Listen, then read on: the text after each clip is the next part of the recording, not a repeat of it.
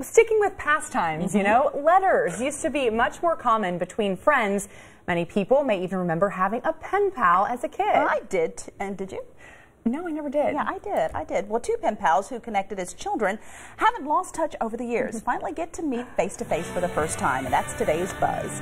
Karen Smith and her pen pal Jennifer Canvas have exchanged letters for 35 years. The two connected through the Barbie Pen Pal program almost 40 years ago. Jennifer's mother still has every letter Karen sent. As their bond grew stronger, they started to exchange phone calls, texts, and gifts.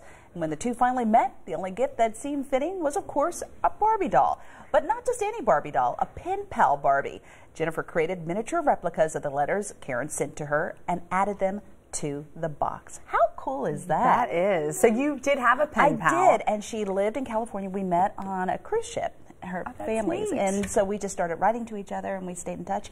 And I even had my 4th grade teacher. She was living over in Portugal, and we kept in touch writing to each other. Neat. Yeah. I know people don't write letters as much as they used to, but just a handwritten note, it just is a thank you or just I'm thinking, anything like that goes such a long way if you send that to someone. Oh, yeah. If you receive a note, it means so much. Oh, so, it does. My mother is a stickler for that. She loves to do that. She sends cards to everybody. So good for her. She's got a lot of time to do that. But that's good. Okay, second story in the buzz today. Orlando International has become the first U.S. airport to commit to using facial recognition technology. It involves using facial biometric cameras that can be put near places like departure gates. The cameras verify a passenger's identity in less than 2 seconds. They say that they are 99% accurate. Officials say the system will be used to process the 5 million international travelers who go through the airport every year.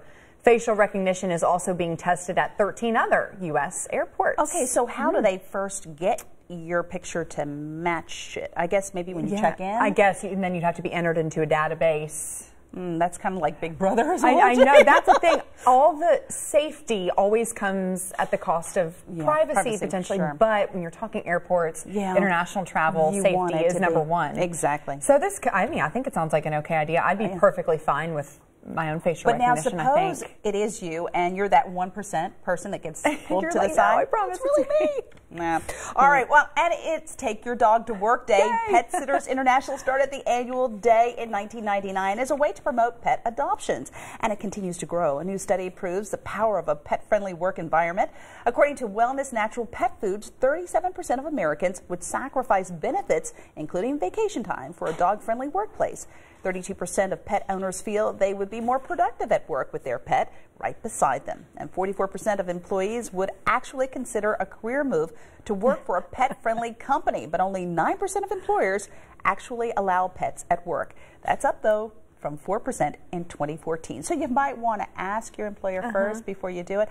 I don't know. I think I would play with my little dog. Yeah, I think it would distract me more. Yeah. It'd be nice to have them there. It'd be fun, but I think it would distract me more. Have you seen on Facebook where they have, you know, the best antidote to a bad work day, and you see this little dog in there, you pull open the drawer. I have seen that, and there's a little puppy in there. I think it's a little golden, isn't it? I have seen that. It's so cute. I know. Dogs will make you feel good no matter what. Exactly, and that's today's buzz. All right, we've got more traffic and weather coming your way next here on LEX 18 News at 4.